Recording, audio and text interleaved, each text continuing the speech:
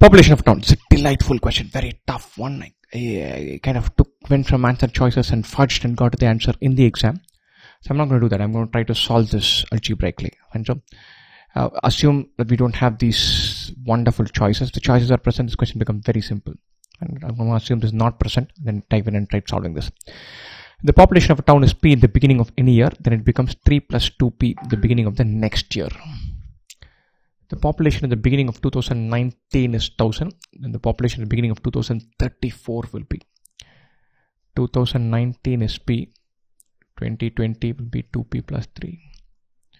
2021 would be 2 into 2P plus 3 plus 3.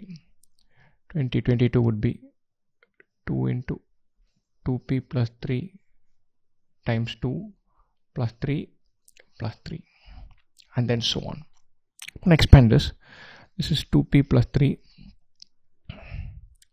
This is 4P plus 9.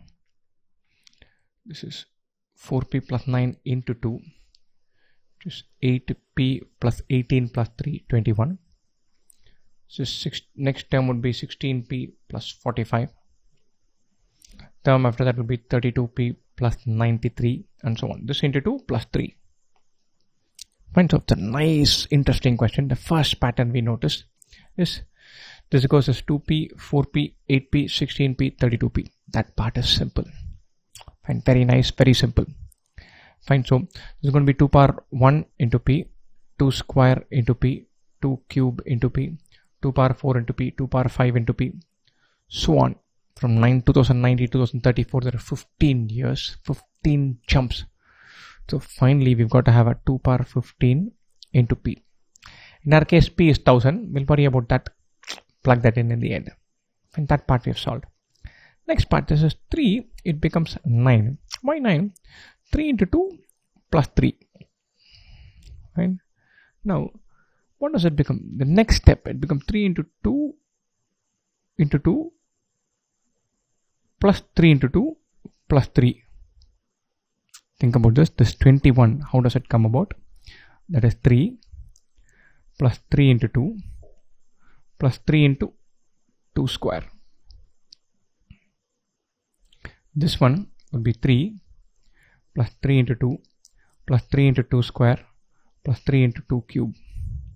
Or if I extract a 3 outside, it is 1 plus 2 plus 2 square. This one, if you this 9, 3 outside, 1 plus 2. We're getting somewhere here. There's a geometric progression sitting here, a beautiful geometric progression. In year 1, we just have 3 into 1. In year 2, we have 3 into 1 plus 2. In year 3, we have 3 into 1 plus 2 plus 2 square. Next, we'll have 3 into 1 plus 2 plus 2 square plus 2 cube.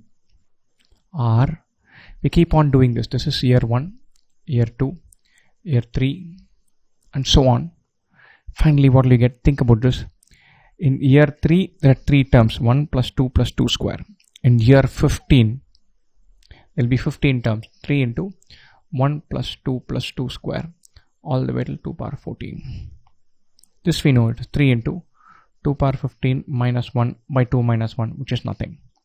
Or the total population would be 2 power 15 into P plus 3 into 2 power 15 minus 1, or 2 power 15 into P plus 3 minus 3.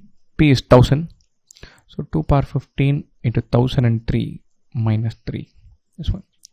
Going from answer choices is far simpler. We see there's a progression sitting in. We know there is 15 years. We know this 2 power 15 has to sit somewhere. This is out, this is out, this is the answer. Going from answer choices, this is very simple.